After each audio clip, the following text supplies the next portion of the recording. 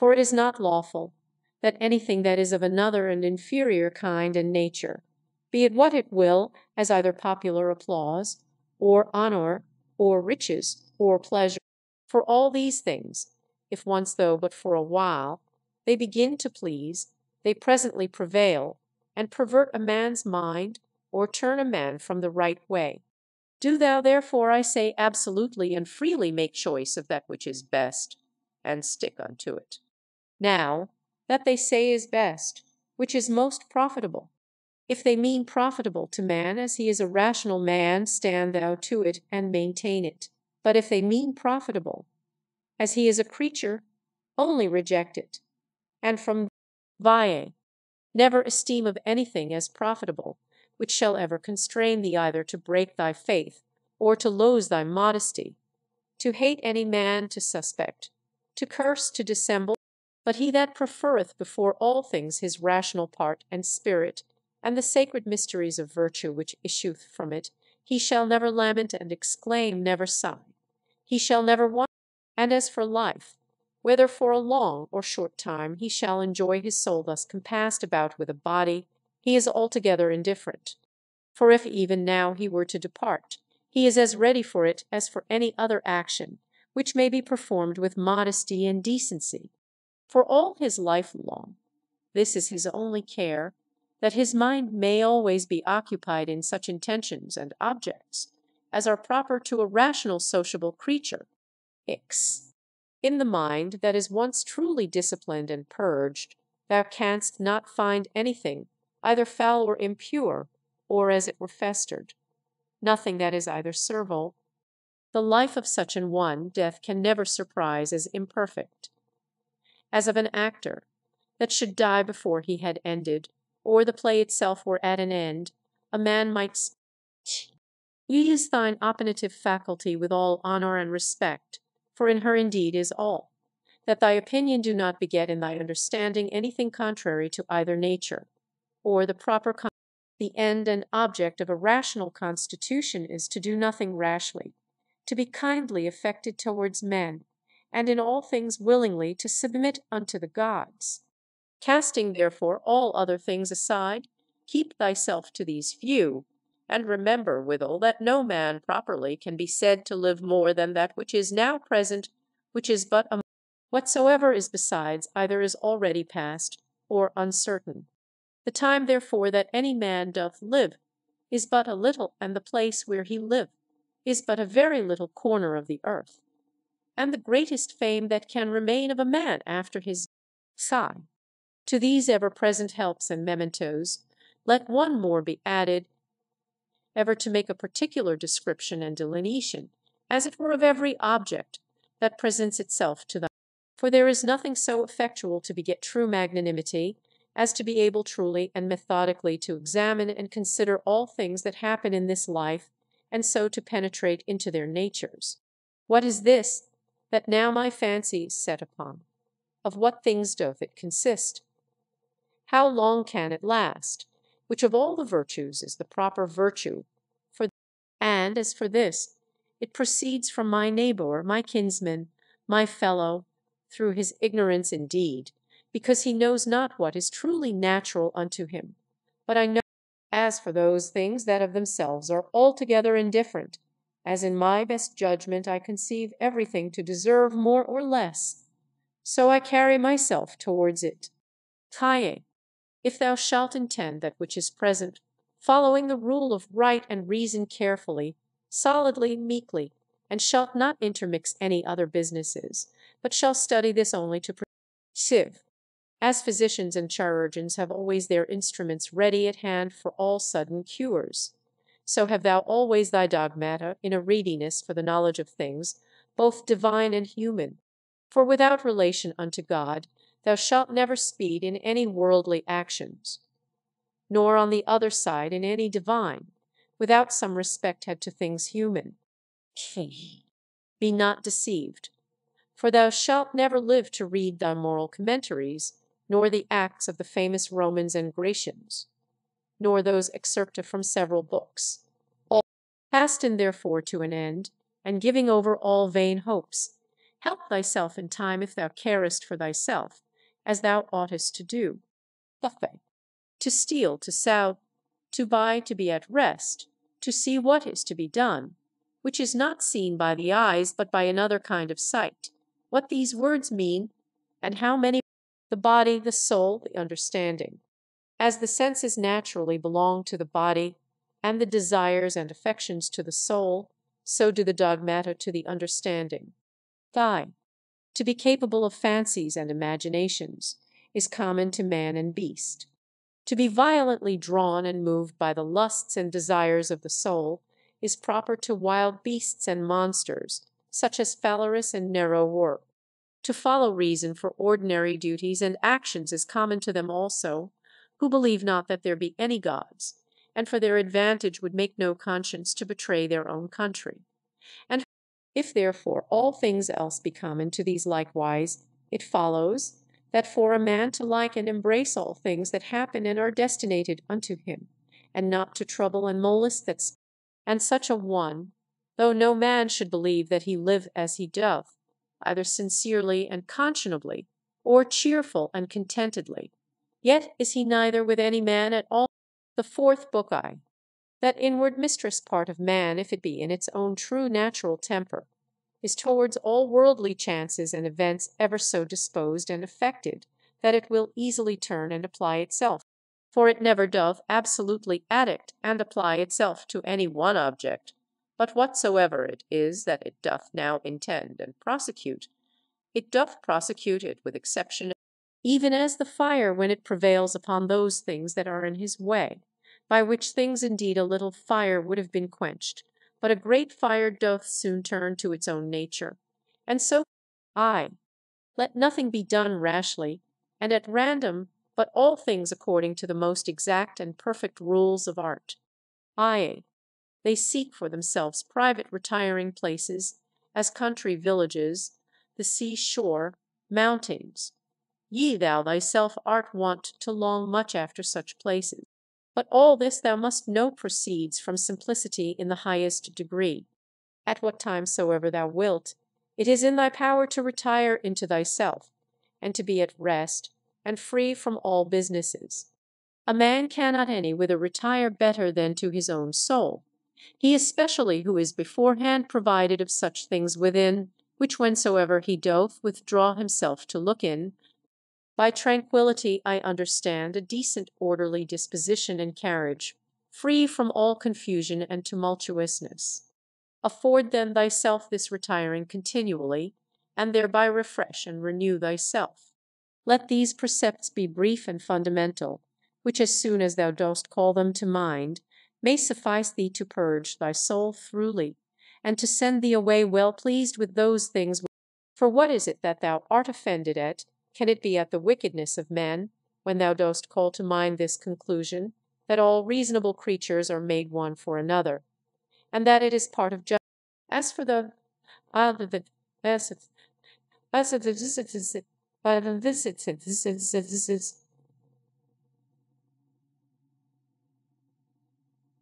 among other things, which to consider and look into thou must use to withdraw thyself, let those two be among the most obvious and at hand.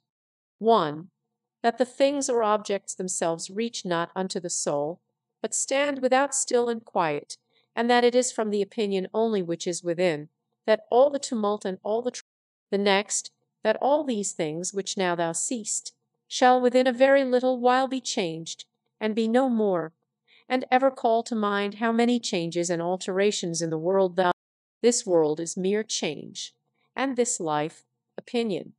If to understand and to be reasonable be common unto all men, then is that reason, for which we are termed reasonable, common unto all.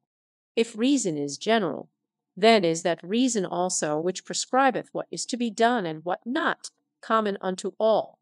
If that, then law. If law, then are we fellow citizens. If so, then are we partners in some one common weal. If so, then the world is as it were a city.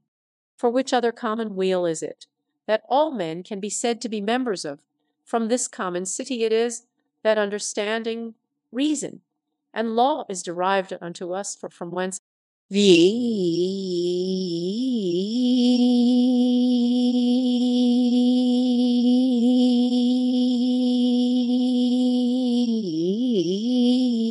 as generation is, so also death, a secret of nature's wisdom, a mixture of elements, resolved into the same elements again, a thing surely which no man ought to be. Vi. Such and such things, from such and such causes, must of necessity proceed. He that would not have such things to happen is as he that would have the fig tree grow without any sap or moisture. In sum, remember this, that within a very little while both thou and he shall both be dead, and after a little while more not so much as your names and memories shall be remaining. Vi. Let opinion be taken away, and no man will think himself wronged. If no man shall think himself wronged, then is there no more any such thing as wrong. That which makes not man himself the worse, cannot make his life the worse, neither can it hurt him either inwardly or outwardly. It was expedient in nature that it should be so, and therefore necessary. Vi. Whatsoever doth happen in the world doth happen justly, and so if thou dost well take heed, thou shalt find it. I say not only in right order by a series of inevitable consequences, but according to justice, and as it were by way of equal distribution, according to the true worth of everything. Continue then to take notice of it as thou hast begun, and whatsoever thou dost, do it not without this proviso, that it be a thing of that nature that a good man, as the word good is this observe carefully in every action. X. Conceit no such things, as he that wrongeth thee conceiveth, or would have thee to conceive, but look into the matter itself, and see what it is in very truth. These two rules thou must have always in a readiness. First, do nothing at all, but what reason proceeding from that regal and supreme part shall for the good and benefit of men suggest unto thee. And secondly, if any man that is present shall be able to rectify thee or to turn thee from some erroneous persuasion, that thou be always ready to change thy mind, and this change to proceed. Sigh. Hast thou reason? I have. Why then makest thou not use of it? For if thy reason do her part, what more canst thou require, Kai?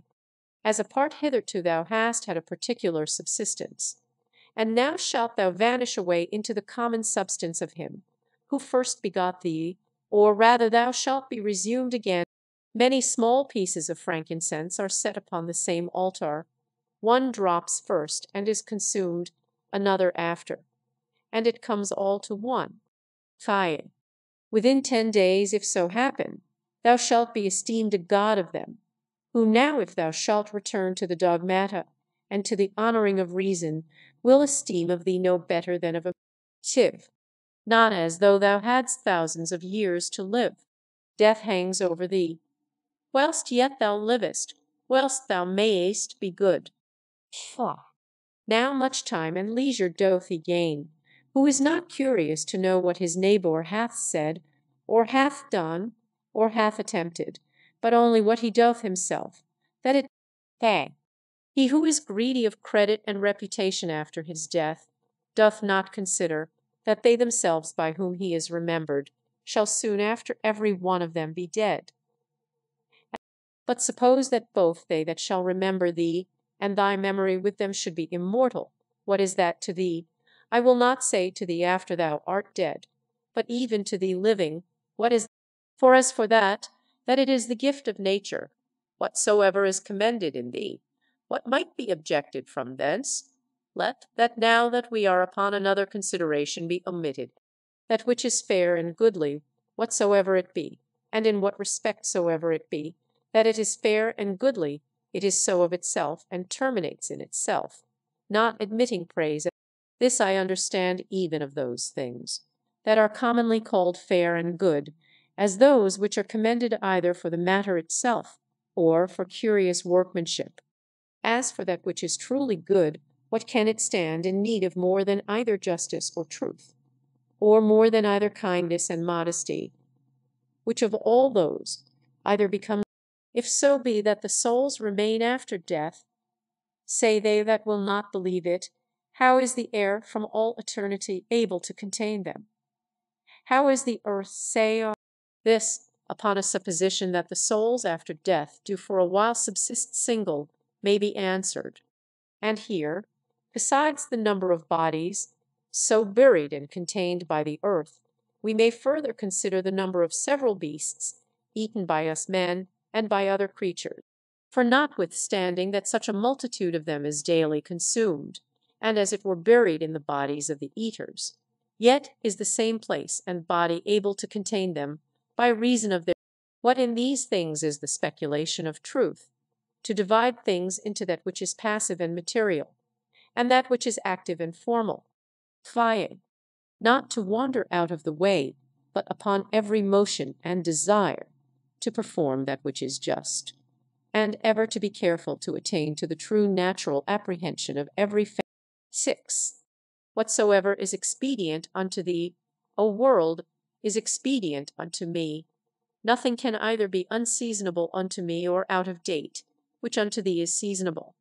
Whatsoever thy seasons bear, shall ever by me be esteemed as happy fruit, and increase.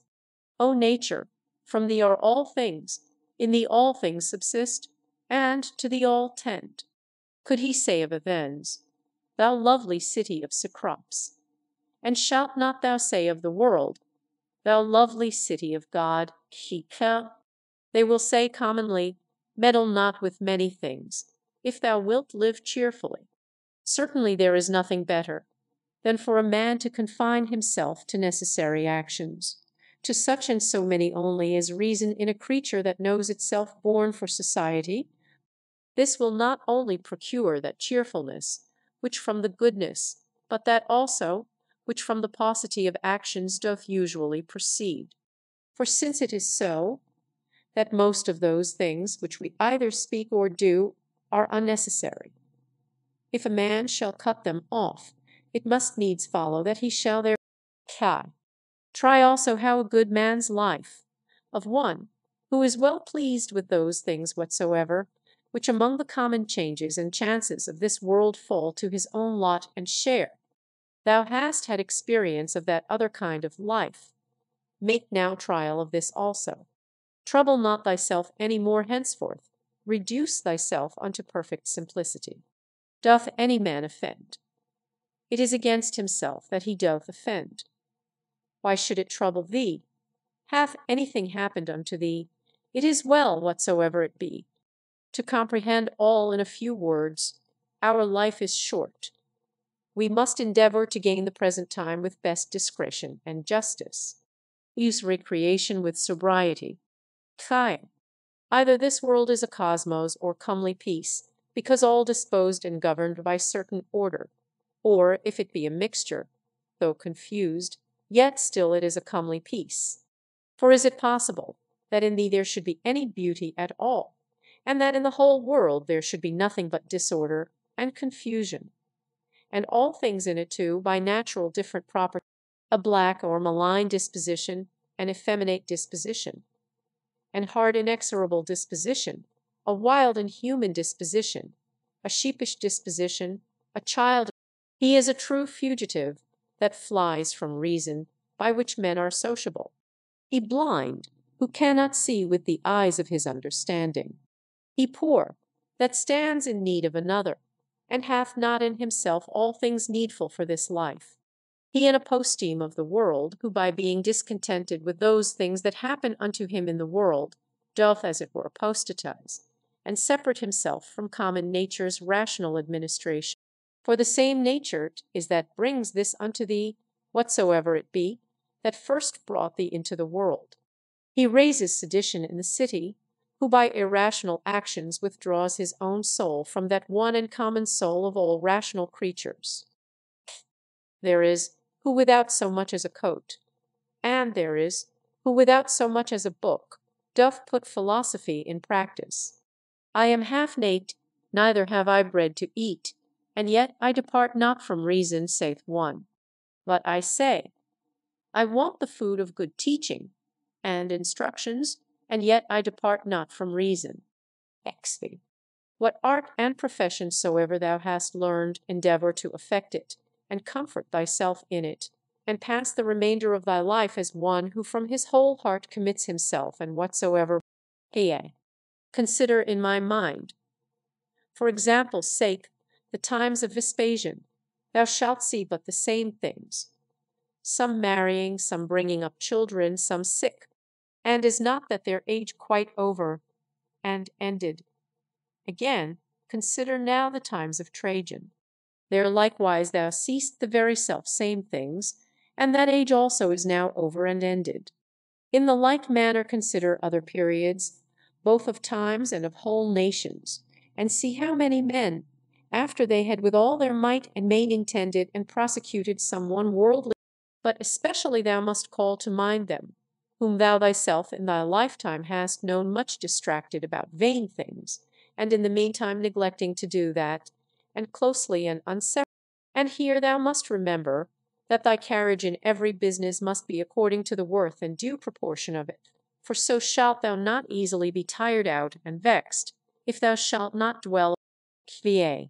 Those words which once were common and ordinary are now become obscure and obsolete, and so the names of men once commonly known and famous are now become in a manner obscure and Camillus, Caeso Valesius, Leonidas, not long after, Scipio, Cato, then Augustus, then Adrianus, then Antonius.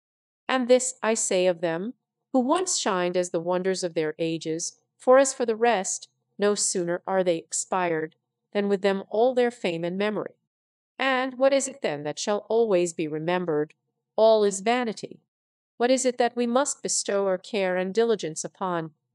Even upon this only, that our minds and wills be just, that our actions be charitable, that our speech be never deceitful. Willingly, therefore, and wholly surrender up thyself unto that fatal concatenation, yielding up thyself unto the fates, to be disposed of at their pleasure. 6. Whatsoever is now present, and from day to day hath its existence, all objects of memories, and the minds and memories themselves incessantly consider all things. Use thyself therefore often to meditate upon this, that the nature of the universe delights in nothing more than in altering those things that are, and in making others like unto them, so that we may say that whatsoever is but as it were the seed of that which shall be. For if thou think that that only is seed, which either the earth or the womb receive, thou art very simple. Thou art now ready to die, and yet hast thou not attained to that perfect simplicity. Thou art yet subject to many troubles and perturbations, not yet free from vexing. Behold and observe what is the state of their rational part, and those that the world doth account wise, see what things they fly and are afraid of, and what things they hunt after.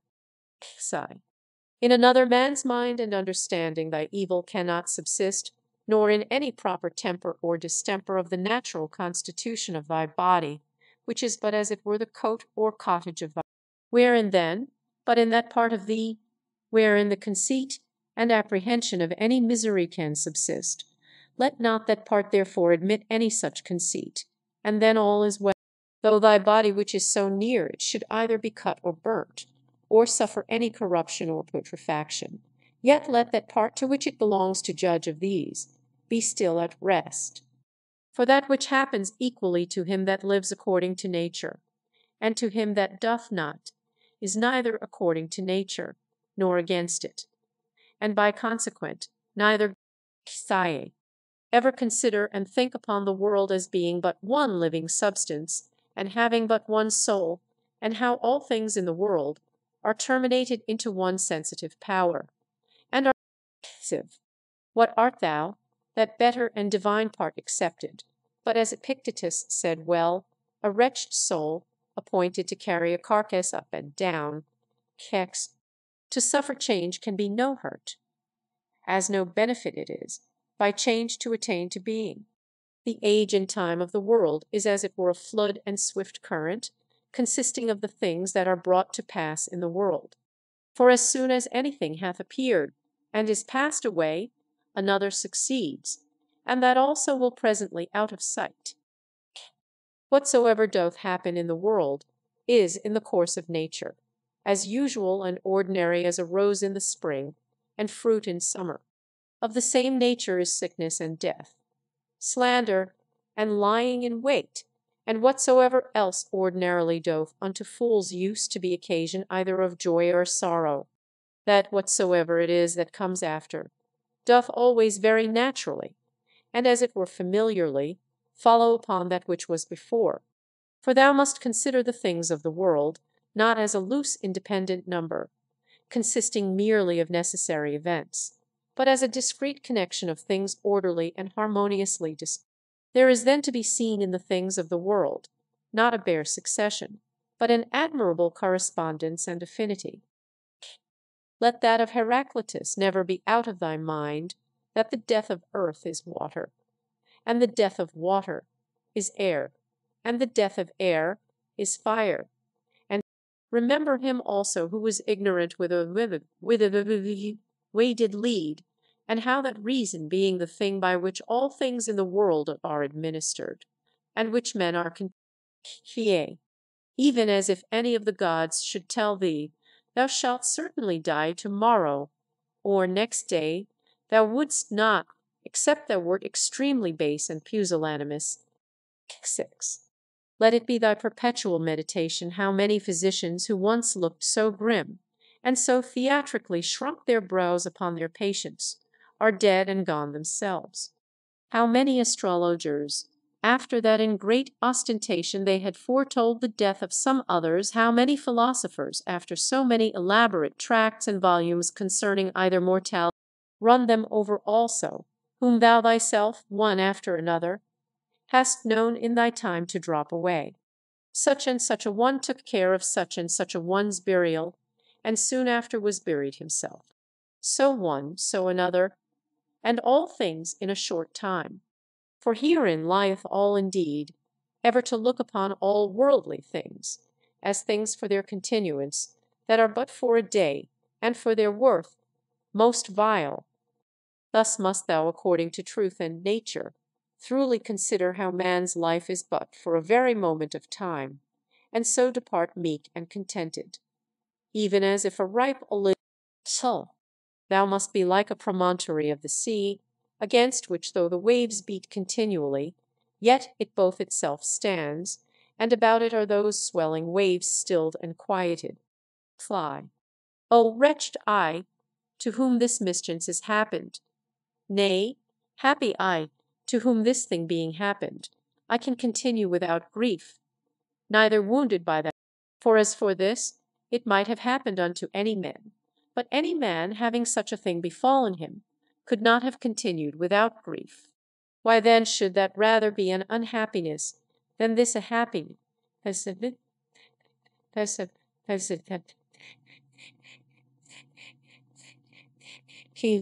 Fly. It is but an ordinary course one, yet it is a good effectual remedy against the fear of death, for a man to consider in his mind the examples of such, who greedily and covet. What have they got more than they whose deaths have been untimely? Are not they themselves dead at the last, as Cadicius Fabius, Julianus Lepidus, or any other who in their life, the whole space of any man's life, is but little, and as little as it is, with what troubles, with what manner of dispositions, and in the society of how wretched a body must. For if thou shalt look backward, behold, what an infinite chaos of time doth present itself unto thee, and as infinite a chaos, if thou shalt look forward. In that which is so infinite, what difference can there be between that which liveth but 3 days, and that which liveth 3 ages? Clie. Let thy course ever be the most compendious way. The most compendious is that which is according to nature. That is, in all both words and deeds, ever to follow that which is most sound and perfect. For such a resolution will free a man from all trouble, strife, dissembling, and ostentation. The 5th book. In the morning, when thou findest thyself unwilling to rise, consider with thyself presently, it is to go about a man's work that I am stirred up, Am I then yet unwilling to go about that for which I myself was born and brought forth into this world, or was I made for this, to lay me down and make much of myself